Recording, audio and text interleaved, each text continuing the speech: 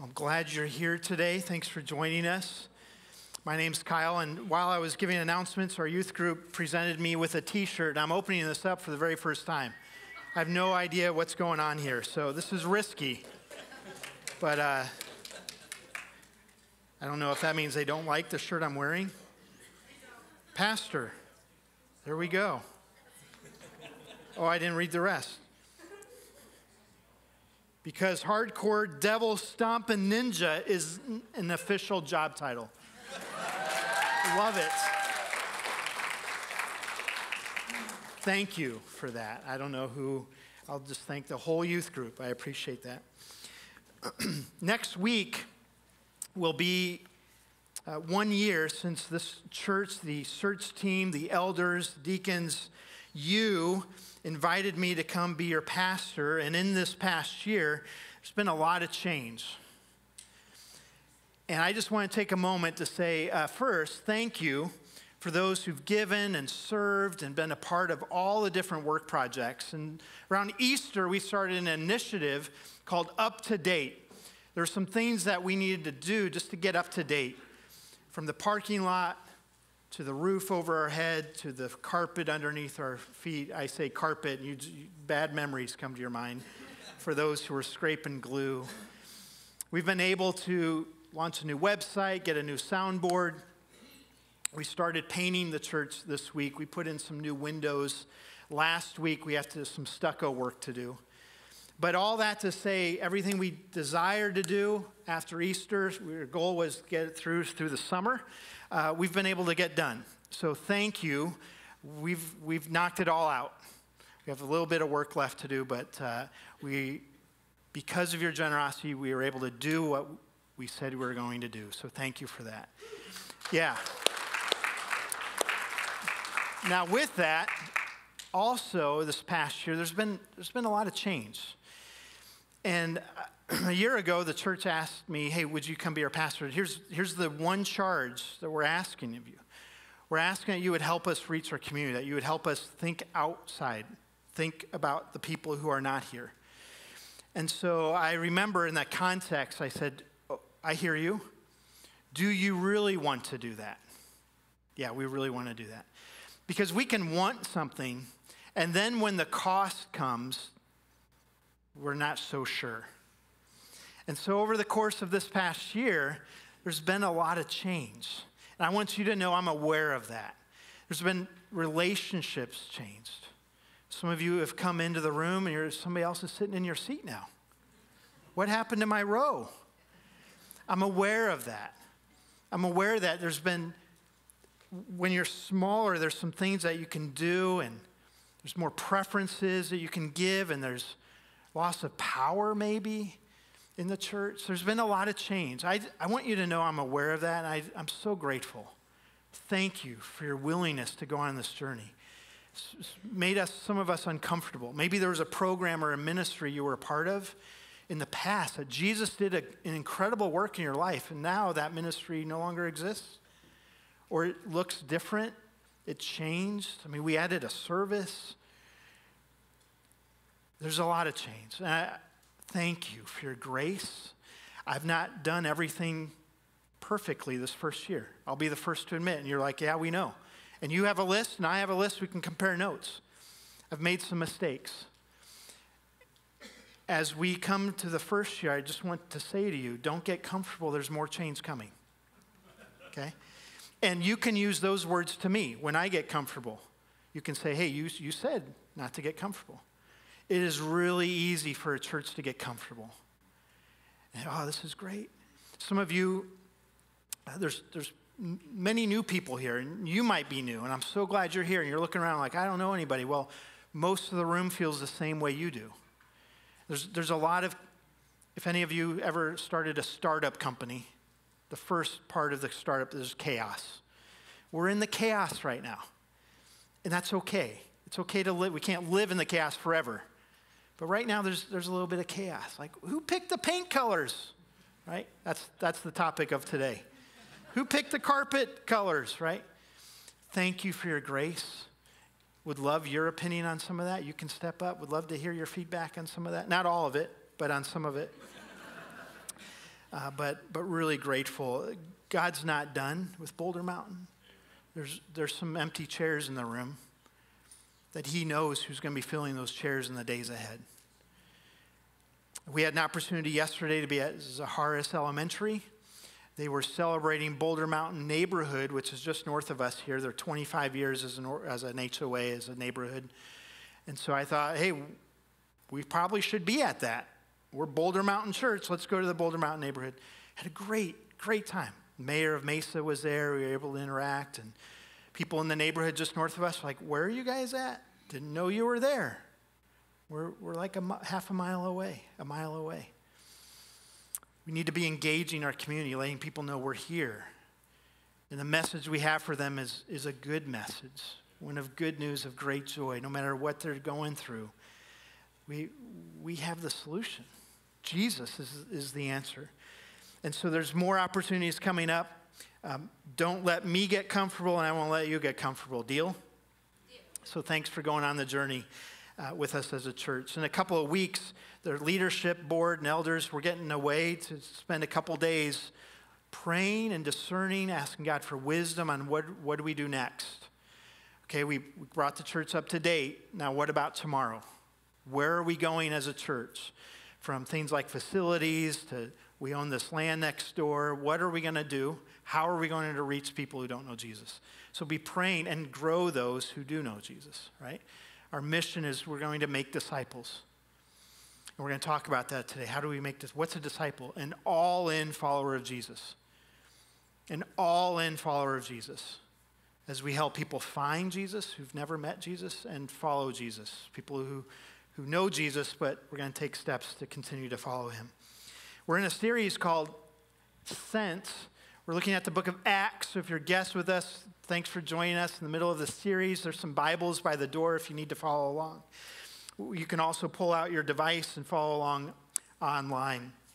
A couple of weeks ago, just to bring you up to speed, we saw Peter and John stand before the very same group of people who tried Jesus and put Jesus to death.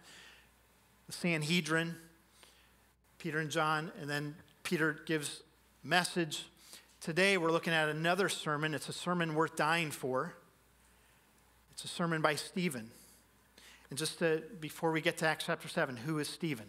We're introduced with Stephen. He's a follower of Jesus. Probably came to know Jesus in this past year. She's been following Jesus for about a year. From the time of the death of Jesus, the resurrection of Jesus, to Acts 7, we're about a year. Okay? So in that year, he's met Jesus. He was baptized, had made a public profession of faith. And then he was invited to leadership. Some of you in the room, you're part of leadership at Boulder Mountain. You're serving ministries, you're leading different ways. Thank you. But there was a moment where the disciples realized they couldn't do everything. And they were preaching God's word. They were taking care of everything. And then there was this group of widows that needed food. They needed to be served. They needed to be cared for. They needed to be prayed over. They needed to be shepherded. And so in Acts chapter 6, you don't need to turn there, but I'll read it, or you can turn there and follow along. The 12 summoned the full number of the disciples and said, "It's not right that we should give up preaching the word of God to serve tables. Therefore, brothers, pick out from among you 7 men of good repute, full of the Spirit and of wisdom, whom we will appoint to this day. But we'll devote ourselves to prayer and the ministry of the word." And what they said pleased the whole gathering, and they chose Stephen, full of wisdom and of the Spirit. Interesting, he doesn't say that about the other 6. But of Stephen, a man full of faith and of the Holy Spirit. And Philip goes through and names the others. So that's our first introduction to Stephen. And the word of God continued to increase, and the number of the disciples multiplied greatly in Jerusalem, and a great many of the priests became obedient to the faith. So Stephen is preaching. We're going to look at the passage I just read a little bit more next week when we talk about the leadership of the church. But Stephen is preaching. He gets called into question, just like Peter and John did. He gets pulled into a trial. Right? Common denominator in Acts, there's a lot of trials going on. Stephen's brought to trial. In the beginning of Acts 7, the high priest said to Stephen, "Are these things so?" And Stephen said, his response is the longest sermon in the Bible outside of Jesus' sermon, the Sermon on the Mount. It's the longest sermon in the book of Acts, longest sermon in the New Testament. It's a sermon worth dying for. He's bold, with great faith, great courage, Stephen preaches. But ministry is so much more than just the pulpit. Ministry is so much more than simply preaching. I added up the time I spend actually preaching a sermon compared to all the other hours of the week, and it's about 1% to 2% of my week is actually doing what I'm doing. There's a lot of other things going on. And before Stephen preached a sermon, he sat with widows. He earned the right to preach by sitting with widows, by serving tables. As we go through this passage, where we're going with this passage, at the end of chapter 7, Stephen becomes the very first martyr, the first person to give his life for the sake of the gospel. Now, it would have been very unlikely for Stephen to have not been married. So we believe he was married. Very likely he was married. As I'm thinking about this, Stephen gives his life. He dies, making his wife a widow. She then joins the very same group of people who Stephen knew very well. Isn't that sweet? Stephen served the widows. He bussed their tables. Anybody ever bust tables before? It's like the nastiest job in a restaurant. You work your way up to bussing tables, because I did this, bussing tables to dishwasher, maybe eventually get out of the kitchen. But he bussed tables. He served the widows. There was a debate going on about which widow should be served, and he stepped in and solve problems and shepherd people. And as he gives his life, his wife then becomes a widow. What does it mean to be a martyr?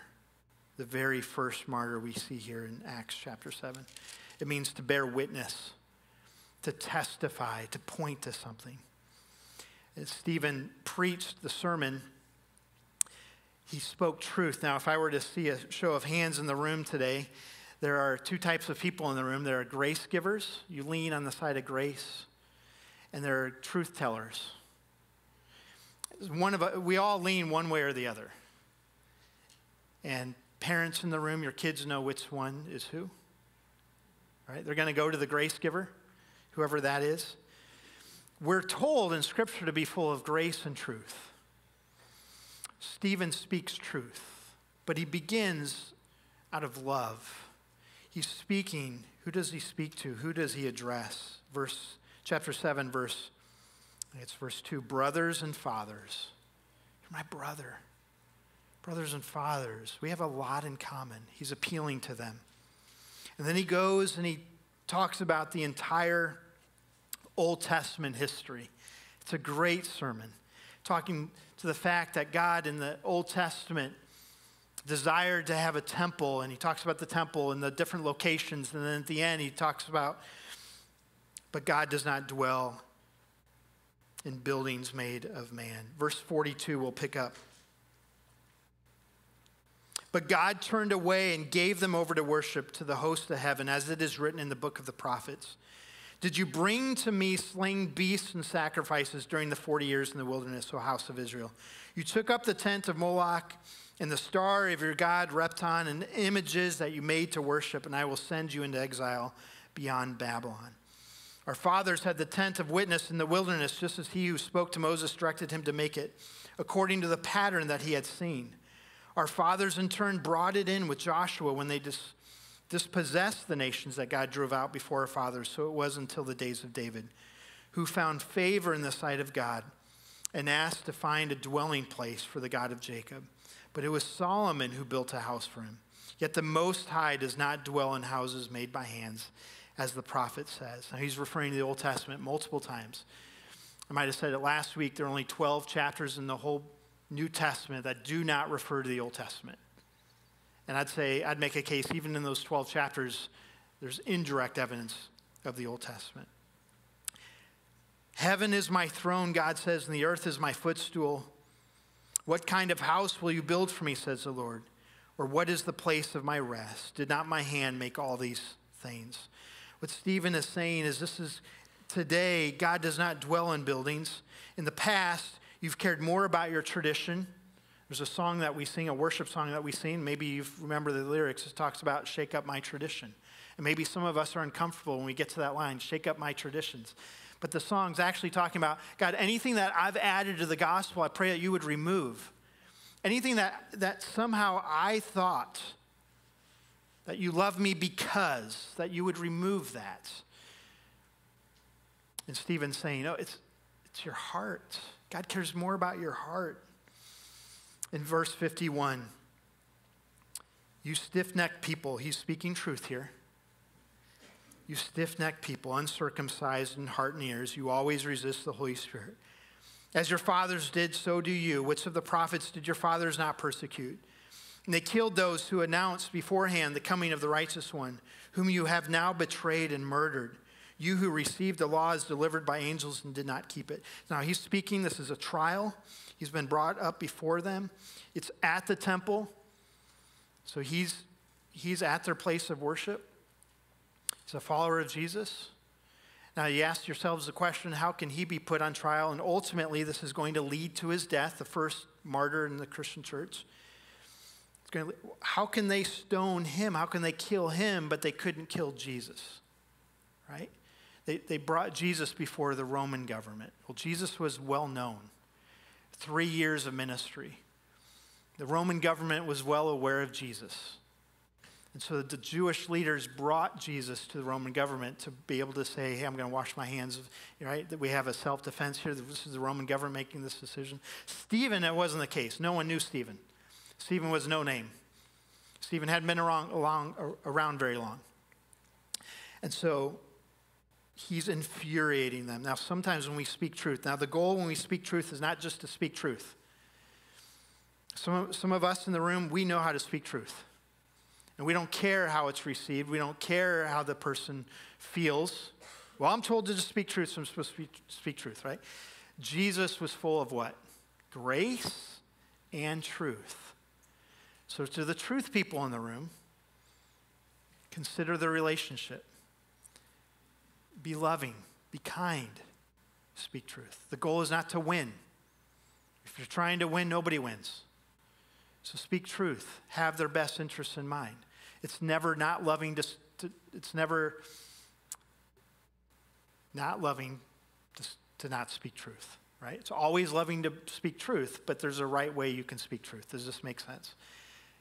Full of grace and full of truth. Some of us, we speak truth, but we don't do it in a very loving way. As we interact and engage with our culture, what's required to win our culture over in 2023 is not megaphones and billboards and protests. Might have been a day that worked, right? But in our culture today, that's not going to work. Are they speaking truth? Yes, but not in a very loving way. What does it mean to speak truth and grace? And when you do that, it's not up to you how they're going to respond. All right? The response, Stephen they were full of anger, gnashing their teeth. There was so much anger. And we'll look at that. Verse 54, now when they heard these things, they were enraged, and they ground their teeth at him. But he, full of the Holy Spirit, gazed into heaven and saw the glory of God and Jesus standing at the right hand of God. Now, throughout the New Testament, the position that we see Jesus in most of the time is Jesus seated at the right hand of the Father. He's seated. His work is accomplished. It is finished. He's seated at the right hand of God. The glimpse that Stephen gets is what? Jesus standing. Do you picture this? Jesus, ready to receive the martyr, he gets off his throne and he welcomes him, eye to eye. Maybe he wraps his arms around him. Welcome. He welcomes. I wonder if he welcomes every martyr that way. There are more martyrs in the last century than all the centuries combined. The numbers of those perishing for the faith is being added to daily. The last century was a century of persecution in which more Christians died for their faith than all previous centuries combined. Let me just share with you a few of them. As we become aware, we're to pray for the persecuted church. In 1915, Turkish authorities killed over 600,000 Armenians, most of them followers of Jesus. Souls of the martyrs were there. Those souls of martyrs are around the throne. The souls of the martyrs were there. Lenin said there can be nothing more abominable than religion. He ordered the persecution of the Russian Orthodox Church. Stalin extended that persecution to all believers. In 1956, the story I wrote about in an article this past week in the email that goes out, in the email newsletter, I talked about Through Gates of Splendor. You might be familiar with that book. It was turned into a movie written by Elizabeth Elliot, the widow of Jim Elliot. I have the journal entries of Jim Elliot. It's a book on my shelf. I read them. It had a big inspiration in me going into the ministry. Jim Elliot and his friends, 4 classmates at Wheaton College, decided to give their lives to be missionaries. And they were called to Ecuador. They were called to Ecuador to reach the Aka Indians, and they were killed for preaching the gospel. They were speared to death. But that's not the end of the story. Their widows stayed and led that entire village to Jesus. What of the 10,000 Cambodian Christians slain in 1975? The souls of those martyrs are there. And we go on and on. The Christians slain in China today, in Iran, in Iraq. The church is gathering every nation of the world today, some in secret, some underground, some knowing full well that at any moment their life could be taken from them. Such martyrdom continues to this present day. And the decision to give your life to Jesus is not made in that moment. Stephen did not make a decision while he was preaching, right? Sometimes a pastor can tell this isn't going well. That was kind of a joke. You're all looking at me.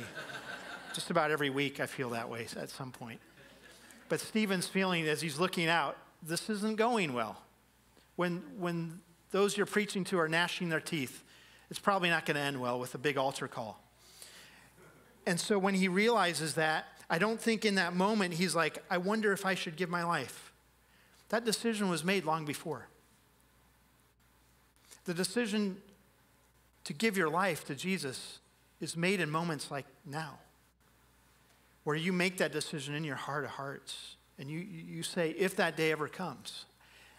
I don't think any of us in the room are going to be stoned for our faith, but I don't know. I don't know. In the mid-90s, my wife and I, shortly after marriage, we were young, we didn't know anything, we were called to the mission field, felt like this was where God was calling us. We went to a third world country that was in the middle of a civil war. And 3 or 4 months in, I'll go into greater detail if we ever share a cup of coffee or a breakfast or lunch, break bread together, but let me give you the highlights or the lowlights of it. In the middle of our time there, we were accused of being American spies, and the police were called on us. Now, in this country, we knew enough that an American in prison goes missing. And so we knew we couldn't go to prison. And so we grabbed our passports, and we fled out the back door, and we ran through the jungle. And I remember praying this. My wife and I were both crying. We were holding hands. It's a moment, maybe you've had moments in your life you'll never, ever forget. We were quoting Psalm 23 as we were running through the jungle. Though I walk through the valley of the shadow of death, I will fear no evil, for thou art with me. That didn't mean we weren't scared, had no idea what was going on. God, you led us here. What is going on? Why are we being chased by police? Being chased by police eventually led to the military hunting us down, but by God's grace, supernaturally led us to the home of a board member of that mission organization that we were with. We did not know that at the time. We were supernaturally led there, and we flew out of the country the next day. But I remember in that experience making the decision, I don't know if that day will ever come, but I'm making that decision now so I don't have to make it when that moment comes. I'm going to challenge you. What does it mean to be a disciple of Jesus? That you would be an all-in follower of Jesus. Now, some of us are farther along than others in that journey, but that we would all get closer to being an all-in follower of Jesus. I'm going to count the cost. But for most of us in the room, God's not going to ask us to die for him. What he's asking all of us to do, though, is to live for him. What does it look like to live for Jesus? If you're taking notes, if you're taking notes, first point, to live for Jesus, one must first be willing to die to self. He's calling all of us to live for him. We'll talk about dying a little bit later, but to live for Jesus, what does that look like? What are you and I doing today and tomorrow morning and Tuesday to get uncomfortable? What is it costing us to follow Jesus? It is so easy in American culture and American church even to be comfortable. And that comfortable begins to infect the church, and we become more concerned with our comfort and our preferences than the gospel. And I'm just challenging all of us. What are we doing to sacrifice? What does cost look like for you and I on a day-to-day basis? Because our brothers and sisters around the world, they know a thing about. They're not concerned about the paint and the carpet. They can teach us a few things about sacrifice and persecution. To live for Jesus, one must first be willing to die to self. Now, die to self. If you're a follower of Jesus, and if you're not, I'm so glad you're here. You can keep going on the journey with us, what it means to be a follower of Jesus. But for those of us who are followers of Jesus, there's a verse. It's one of my favorite verses, Galatians 2:20. Galatians 2:20 says, "For I am crucified with Christ. And the life that I now live in the flesh, I live by faith in the Son of God who loved me and gave himself for me." So we've already been crucified. Your life as you sit here today, if you're a follower of Jesus, is not your own. It is not your own. And forgive me and forgive us as a church when we make it about us. And I find it's really hard for me to think I'm going to be willing to give my life physically when I have a hard time waiting in a drive-through line for 5 minutes. Right? How are you living for Jesus? What decisions have you made recently that cost you, so that hurt? I don't know, God, I'm going to trust you with the results, but I'm going to step out in faith on this because it's your life. We could say, don't waste your life, but don't waste the life that Christ is living inside of you. Don't waste Christ's life as he lives inside of you. And then the next note, to die for Jesus, one must first be willing to live for Jesus. The decision for Stephen to give his life was made long before the day that he was stoned. It might have been made at his baptism. Baptism's coming up next weekend. Let me give you, might be a next step for someone in this room. Baptism doesn't mean we have it all figured out. It doesn't mean we've arrived. It doesn't mean we have all the answers. It means it's the first step. We've given our life to Jesus. Now I'm going to let everybody know, my friends, my family, my coworkers. I'm going to invite as many people as possible to come, let them know where my identity is found. It's found in Jesus. And what baptism does, it's a declaration of a work that's already been done on the inside. Now I'm going to let everybody know. It's kind of, when you think about baptism, it's like, what's going on here? There's nothing special about the water. God doesn't love you more after than before. It's a public explanation. It's just like me wearing my wedding ring. The ring does not save me. The ring does not make me married. I'm still married. But it's a symbol. If you've not taken that step of public baptism, let me challenge you to have the courage and the boldness to stand up on this stage and make that declaration next weekend. We will celebrate with you. It's a significant moment. It's a moment you will never forget. And I wonder if Stephen, at his baptism, he said, I'm giving my life to you, Jesus. Whatever that looks like, whatever that costs, the follower, Jesus who I followed, gave his life. Why would we expect nothing less? And so he, there at the end of his life, becomes the first martyr. Now, verse 54. We're going to jump down. Sees Jesus standing at the right hand. But when they cried out with a loud voice, they stopped their ears. They covered their ears. They didn't want to hear any more of it. They rushed together at him. They carried him out of the city, took him off the temple, carried him out of the city, and they stoned him. And the witnesses laid down their garments at the feet of a young man named Saul. Saul, can you hold our coats while we kill Stephen? And I believe St. Augustine actually says that without this prayer of Stephen, we would have no Paul. Paul was standing there, he was watching all of this. Now, Jesus meets with Saul later on in the book of Acts. But I think this moment had a profound impact on this man named Saul. What does Stephen do as they're stoning him? And as they were stoning Stephen, he called out, "Lord Jesus, receive my spirit." And falling to his knees, he cried out with a loud voice, "Lord, do not hold this sin against them." How do we know that he loved the people he was preaching to? There's evidence. He begins, brothers and fathers, and he ends with, "God, don't hold this sin against them. They don't know what they're doing." He followed Jesus. Can you remember someone else who said the same thing at their point of death? Jesus on the cross said the very same thing. And when he had said this, he fell asleep. He died. And I believe the prayer that he said had a profound impact on Saul, whose job was to persecute the church. What would it look like for you and I to have courage and boldness? Tertullian, the church historian Tertullian says, "Kill us, torture us, condemn us, grind us to dust. The more you mow us down, the more we grow. For the seed of the church is the blood of the martyrs." And oh, would we be so bold? Would we ever pray for persecution? None of us want it. And I just a moment on what persecution is and isn't. Persecution is not just a bad thing that happens to you. Sometimes it's easy to think, "Oh, I had a flat tire on the way to work today. God, I'm being persecuted." No, you drove over a nail. Persecution, 2 Timothy 3, verse 12, Paul writes to Timothy and says, "Everyone who wants to live a godly life in Christ Jesus will be persecuted." Jesus said something similar. They persecuted me, they will persecute you. So you begin with your desire to live a godly life.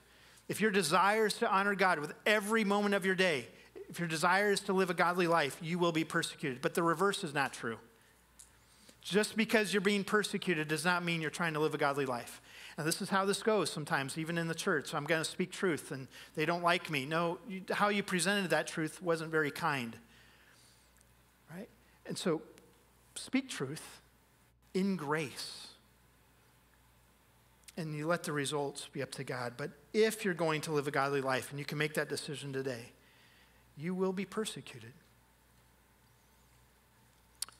What Stephen said throughout this passage and what he ultimately did, he gave his life, is a result of who he was.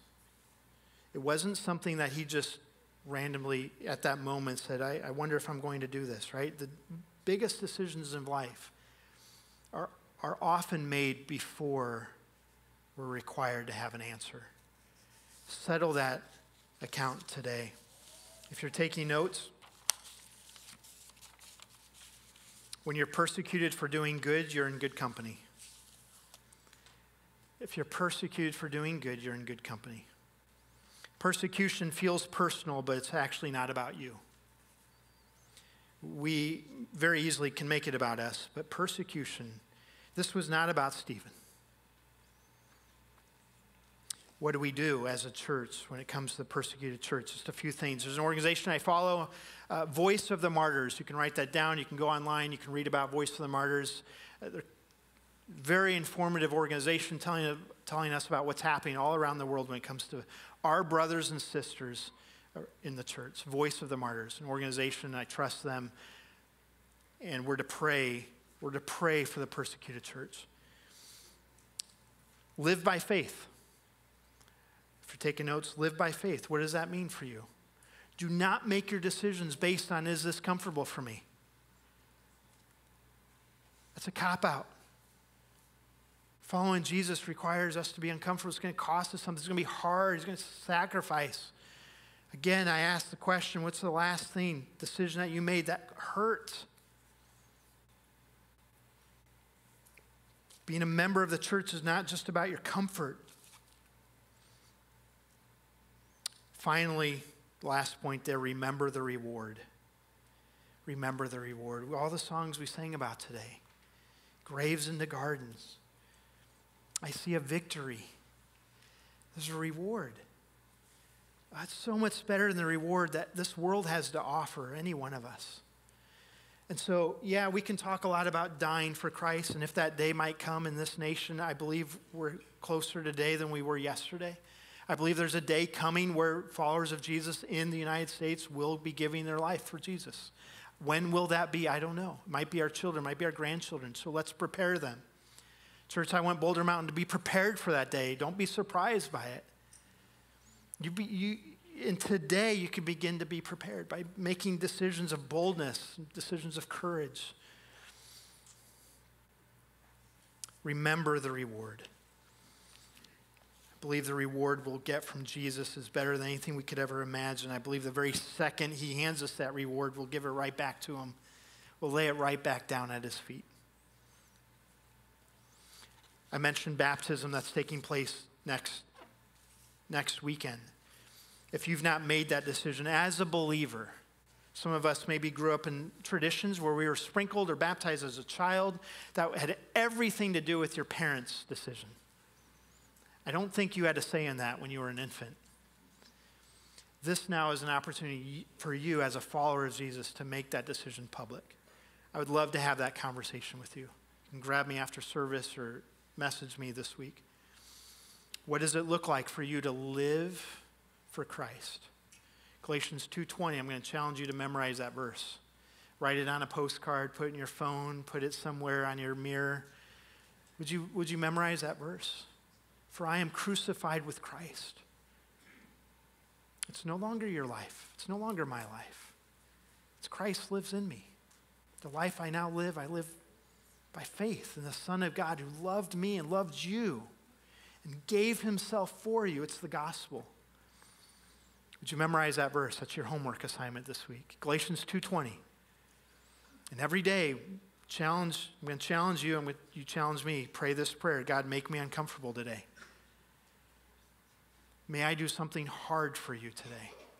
Something that's difficult. It may not be a stone being dropped on your head. I don't know. I don't think that's our reality today. But what does it mean to live for Jesus? Would you pray with me? Holy Spirit, you're speaking to all of us in different ways today. And forgive us for those of us, myself included, when I have ran away from discomfort. I've ran away from the uncomfortable. And would you make the muscle of courage just a little bit stronger in all of us? That our decision process wouldn't be filtered through, is this easy or not? But the decision would be, is this what you are asking of me? Then that answer's already been made. Have your way in our lives. Make us strong. May we pray for our brothers and sisters in unfathomable circumstances around the world today. Would we remember the reward? And may we live by faith. In Jesus' name, amen.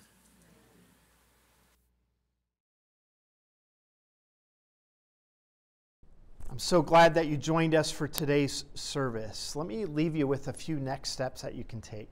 Number one, let us know that you're participating online. You can make a comment there in the notes. You can send me an email, or you can give the church a call. Just let us know. We'd love to add you to our email list that updates our people on what is happening in the life of the church. Number two, if there's something I can specifically be praying for you about, I can give that prayer request. I will pray for you, but I can also give that to our prayer team.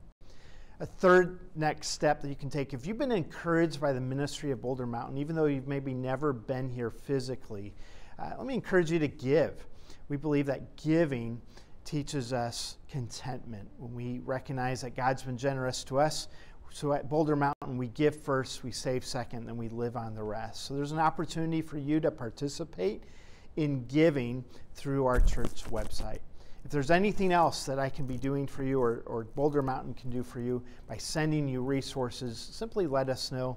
Otherwise, let me pray for you as we close our service. And so for those, Father, who are not here in the room, we recognize church is not a building we come and sit in. So wherever they are at, we know and we believe that, Jesus, you are with them. So I pray that they would sense your presence in your power. Holy Spirit, give them the wisdom to know what to do, and then give them the courage to do it. In Jesus' name we pray. Amen. God bless you this week.